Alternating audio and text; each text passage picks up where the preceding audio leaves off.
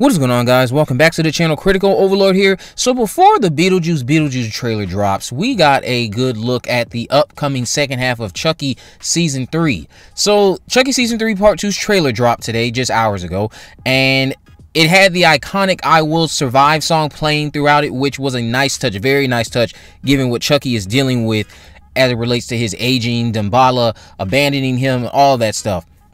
I'm not even going to front about this. The trailer was absolute fire. It had this Endgame-like vibe, and I don't mean the actual Marvel film, but it feels like the end of an icon, in this case Chucky, and he's about to go out in a very memorable capacity. That's what the trailer would, of course, want you to believe, because the episodes could be complete trash, and they've just picked all of the best sequences in the episodes and put them together in this well-made trailer. Seen that happen plenty of times, like we've seen bad trailers for good movies. I don't know, that's just the vibe I got from the trailer, that it looks like it's gonna be one of the best things that ever happened to the show since it started in 2021. Like, the second half of Season 3 looks like it's going to easily bump up my rating of this overall season. Part 2 just looks so much more entertaining and looks like so much more compelling than Part 1. I don't know, just something about what this trailer did. It was a very good trailer. I'm on board. I'm more excited for Part 2 than I am for Part 1. I have a lot of hope that this is going to be good. It's just the vibe I got from it, that it feels like we're finally going to be saying goodbye to Chucky. Obviously, if it's profitable, Chucky will continue to remain a staple in the horror community, and I'm sure he'll be revived at some point down the road, likely not portrayed by Brad Dourif, if this is indeed the end. But as someone who's been watching Child's Play's been in my life for over 20 years at this point. If this is the end of Charles Lee Rape, it feels good to be around for something like this, and I hope they commit to the end of Chucky in a very strong way. Chucky is shown in this trailer doubting himself on the phone with Tiffany, who is still obviously in prison. She gives him a pep talk. Chucky listens to Tiffany's advice and goes, "You know what? When the dust settles, I want these people to remember my name." And I'm like, as they should, Chucky, as they should. One of the most iconic killer dolls in the history of the horror genre. When you pair them next to the big three, Michael, Jason, and Freddy, and their abysmal returns that started happening in the 90s, some of them actually, they just disappeared altogether in the 90s. Granted, Chucky didn't really hold it down, because after Child's Play 3, Chucky didn't return until 98. But big staple in the horror community next to the big three.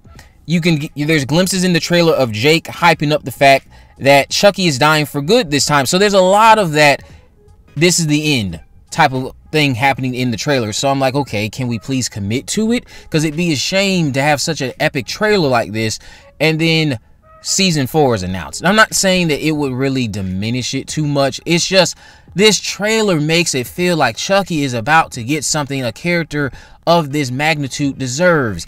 Chucky deserves a proper send-off. And of course, in a character like this character deserves to die. But it can be done in a way that's very memorable, meaning you're going to give us these last 4 episodes that are impactful, significant, they aren't trash, and they repair a lot of the issues I've had with the first half of Season 3. I have hope and faith that that's what's about to happen, because that's just what it looks like I'm going to get based off of this trailer. There's lots of shots of Chucky killing folks around the White House. Caroline holding a knife to her sister. Nika is present, and I think I saw a series of different versions of Charles Lee Rape from oldest to youngest, because there was a glimpse of the seance that Don Mancini told us we would be getting. We got our first look again at that seance. Charles Lee Rape's ghost is being summoned. It would look like in this seance. Our first look at Wendell Wilkins, who was played by John Waters. We know this just was very epic. A very epic trailer. I hope and pray that it's committing to what this trailer is trying to tease.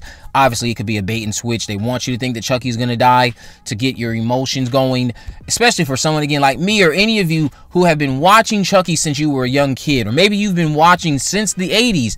You're in your adulthood, wherever you are in your stage of life, and you're finally here to see the end of Chucky. It just feels so epic and so appropriate that I want it to happen. I want it to happen. I want them to be able to commit to it. And again, I can still recognize that if it's profitable, if things go well for them ratings-wise, you can easily say, you know what, we wanted it to be the end, but we need a Season 4, or we need a movie, or at least let's do this.